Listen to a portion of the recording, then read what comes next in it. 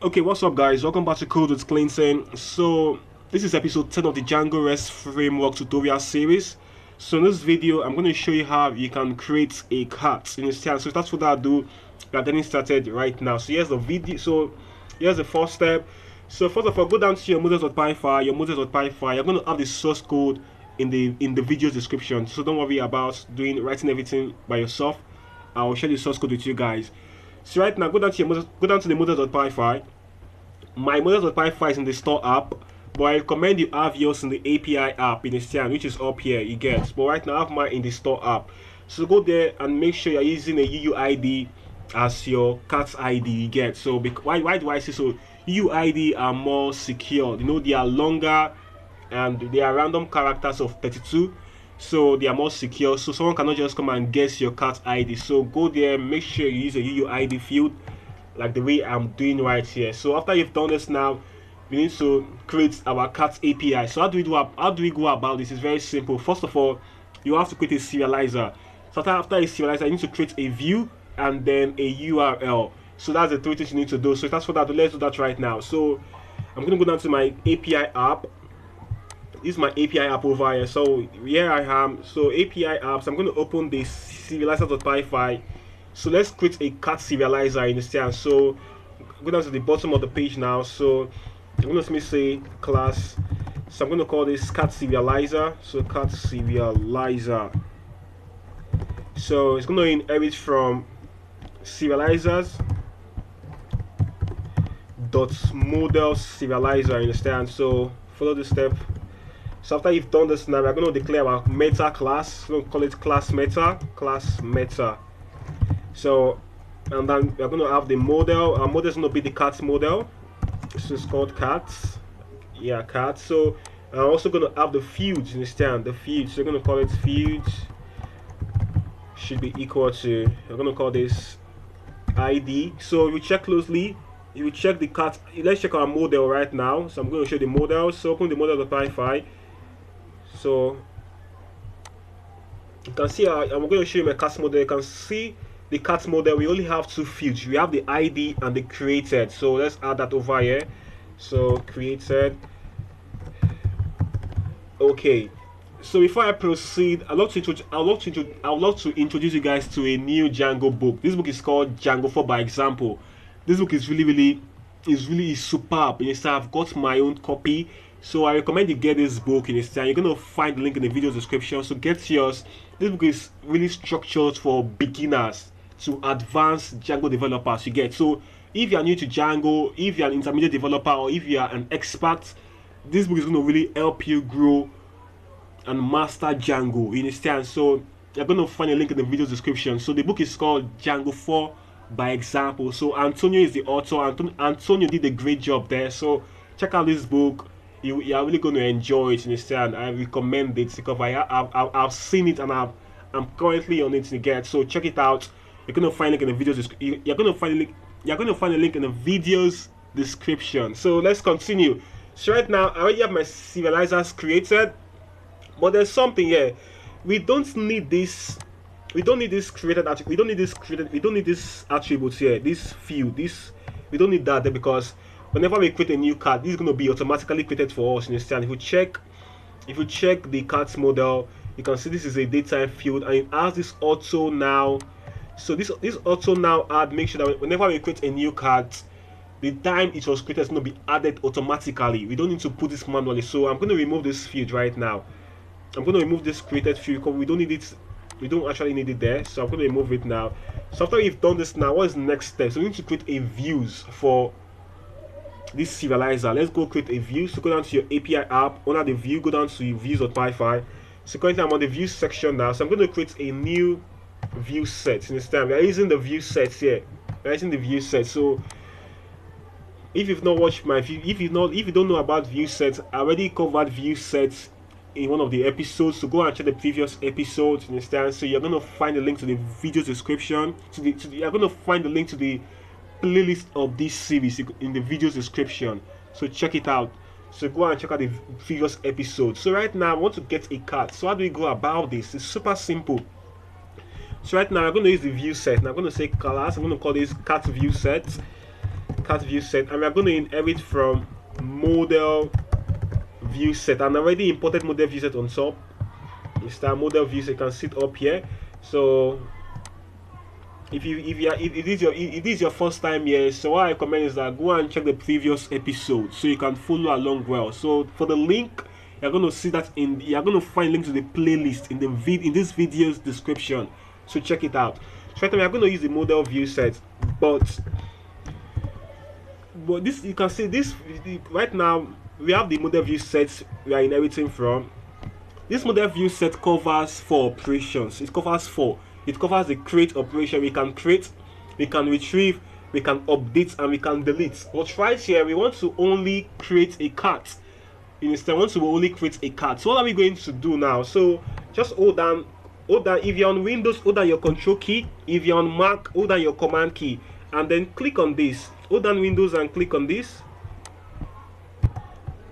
Okay, as I said, hold down your command or control key and click on this. Okay, right now you can see mine is not clickable. I'll explain why now. It should be clickable. It should be clickable. It should be something like, let me show you what I'm talking about. Let's go to the top. You can see if I come down to my category, you can see it's clickable. You can see that hand cursor. But right now to the views, to the model view set, it is not clickable. So right now to I want to get some of the logic. I want to get some of the logic they use in building this model view set. I want to get it, but right now I can't get it because my model view set is not clickable. You can see it's not clickable. So what do you do? What's the cause of this now? So I'm going to explain some things to you guys right here now. So you can see my REST framework does response. The REST framework, you can see they all have this red underline. They all have this red underline. You understand? They all have them. So how do we remove these things? It's very, very simple. I'm going to explain the cause of this error. So the cause is because our current Python interpreter is not the same as the one in our virtual environment. So that's the cause. So how do you rectify this problem? It's super simple. So go down to your VS Code, open the View tab, click on Command Palette. So right now, click on Python Select Interpreter. So open that. So if you don't find that there, simply search for Python Interpreter. Python Interpreter instead. If you don't find that, so click on that. So click on Enter Interpreter part. Click on it. So right now, what I want you to do now is very, very simple. So go down to where your virtual environment is, wherever it is. Go there and copy the path to that virtual environment. So I'm going to copy mine right now. So follow me. So I have mine in my C drive. So go down to local disk. So mine is in my C drive. So I'm going to get mine right now. So let's get there now. So I'm going to open my so it's inside the envs folder. So this is my virtual environment. So I have this one called drf env. So this is what I want here. So I'm going to open that now. Open the scripts folder. So I'm showing you how you can do this step by step. So yeah, this is where I am. This is where I want to be.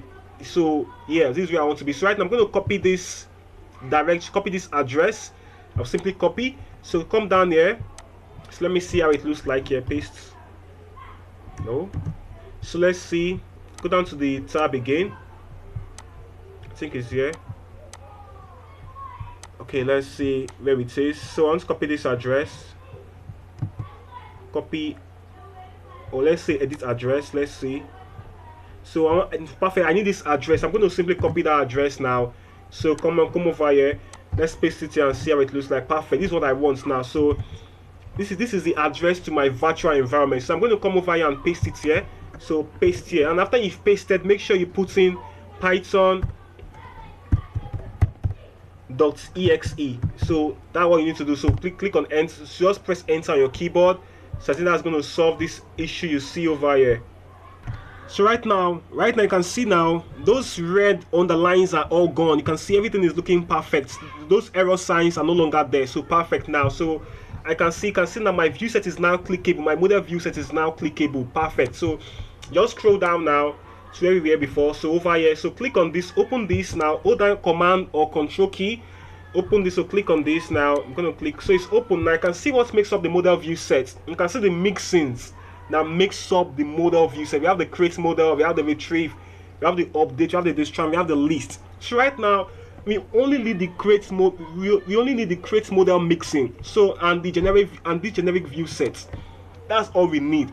So right now, let's go down to our views.py. So I'm going to simply import create model mixin and import generic view set. You get so to the home to the top now. So we're going to simply say from rest framework dot mixin. So I don't need a lot of this stuff. I don't need them again. So I'm going to clear them. I don't need all this stuff again. So we are no longer using API views. So I'll say from rest framework, from rest underscore framework, from rest framework, I'm going to simply import. Sorry, from rest framework dot mixin. You need to import the create. I think it's called create model mixin. Please help me suggest this create model. Yeah, create model mixin. That's it there. And we also need to import this generic view set. It's really necessary. This is the base. This is the base method. Whatever it's, I don't know what it's called, but this is the base thing we need to inherit from. So we need to also import that. So I'm going to import that from rest framework.viewSet. So we're going to simply come over here and say generic view set. So perfect. That's all we need there. So that's all we need. So the bottom now, we're going to simply inherit from create model mixin. So we already have it at the top. So it's called create model mixin and generic view set. You understand? Generic view set. Generic view set. So that's it over there. So after you've done this now, so you need to declare two variables. You understand? One is called query set, the other is called serializer class. You get. So I'm going to say query set should be equal to cat dot object dot all, and then the serializer class, cat should be imported also. Control home. So from store app models, let's import cats. So now one thing is left is called serializer class. That should be equal to cat serializer. So that's it now. Perfect. So what's more, so after you've made up your view sets, after you've made up your view, we need to go and create our router. So how do we create the router? We've covered this before. So go down to your, where is it again? To your urls.py file. Go down to urls.py file. Just here now, I'm going to simply come over here and say router.register. So if you've not followed, please go and watch the view set and routers so you can understand what we are doing here. Understand? So we're going to say router. So what you need to do, if you are new to the series, if it's your first time on the series, I recommend you go and watch the previous episodes. Understand? You're going to find a link to the playlist in the video description, so check it out, please. So it's going to be router dot register. So we're going to simply say cat, and now it's going to be called views dot cat view set. So perfect. So that's all we need to do now. So to the browser, let's see. Okay, so to the browser, let's see the browser right now. So I'm going to go down to that endpoint. It's 127. So /API, then / I think it's called cats. Understand? Cats. Understand? So let's see what it gives us. Perfect. I see we're on the page now. We're currently on the page, but everything is working fine. You can see now over here it says cat list, right? So right now, as you can see now, we have this cat list. It says cat list. What this means is that we have to list all the cats, but we are not doing that here. You can see it says over here that this method is not allowed. We can't use a get method on this page because we are required to just create a cat. You see, that's why it says method. We are not allowing a get method here. We can only create a cat or get a cat, or we can delete a cat. We are not meant to list out all the cats. We only have to do it our own personal cat. You get. So right now you can see for us to create a cat, we need to pass in the ID. But in real life, in a real e-commerce website, you don't need to put in the ID for you to create your cat. That's wrong. You understand? So right now, what I want to do now is I want to go down to my serializer and make this field read only. You understand? So whereby we can't edit it. It's only going to be read only. So the browser. So I'm going to go down to my editor right now. So go down to your serializer.py file. So you can see this. You can see the field here. It's called ID. So come over here now. I'm going to simply say ID should be equal to serializers dot. I think it's called UUID field. So I'm going to simply say read underscore only should be equal to true. You understand? So that's it over there. Am I explaining this wrongly? I don't know why it's not responding. Okay, so right now everything is fine. Everything is perfectly fine. So now to the browser, let's see what the browser says. So now I'm going to simply refresh this page once more. Let's refresh it. You can see now we don't have that value there again. You can see we don't have the ID and the null value again. If you go down to the HTML form, if you see everything is empty, we can create a cart now without having to supply its ID. So post, let's see. Perfect. Right now we just created a new cart. You can see the ID over here. So everything is working now. So I just showed you how we can create a cart using the Django Rest Framework. Right now we just created a cart for our e-commerce website using Django Rest Framework instead. So I'm going to summarize all what we did. I'm going to summarize everything again for you. So to the editor right now, first of all, we have to create our serializers, which is what we did here. After your serializers, we have to then go down to our views, and we have to use the view set. Okay, so here's our views. So we have to use the view sets. But if you check closely, we cannot use we are not using model view set, because model view set covers 4 operations, which are the get, which are the create, retrieve, update, and delete. But what we are trying to cover is simply the create, the retrieve, and delete. But right here we cover the creating of a cart instead. So we have to just use what makes up the model view set, which one of them is actually the create model mixing. So I have to import this, then import the base class, which is generic view sets. After I did that there, I have to then declare my query set and serializer class. After I've done this, then I have to go down to my URLs, and then I have to create a route for this view set. I have to create a route for this view set. So I have to use the routers, and then we made the routes for the view set, and that's all we had to do.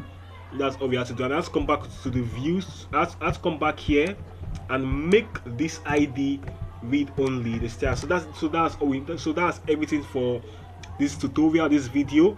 So in the next video, I'm going to show you how to retrieve a cart with its cart items, how to get a cart and its cart items inside. That has not been the next tutorial. So thank you for watching this video. So if you do like this video, please click on the like button, drop a comment for me. I want to hear from you, and don't forget to subscribe to Cool with Clinton. Please subscribe. So I'll see you in the next video. Stay blessed and bye bye.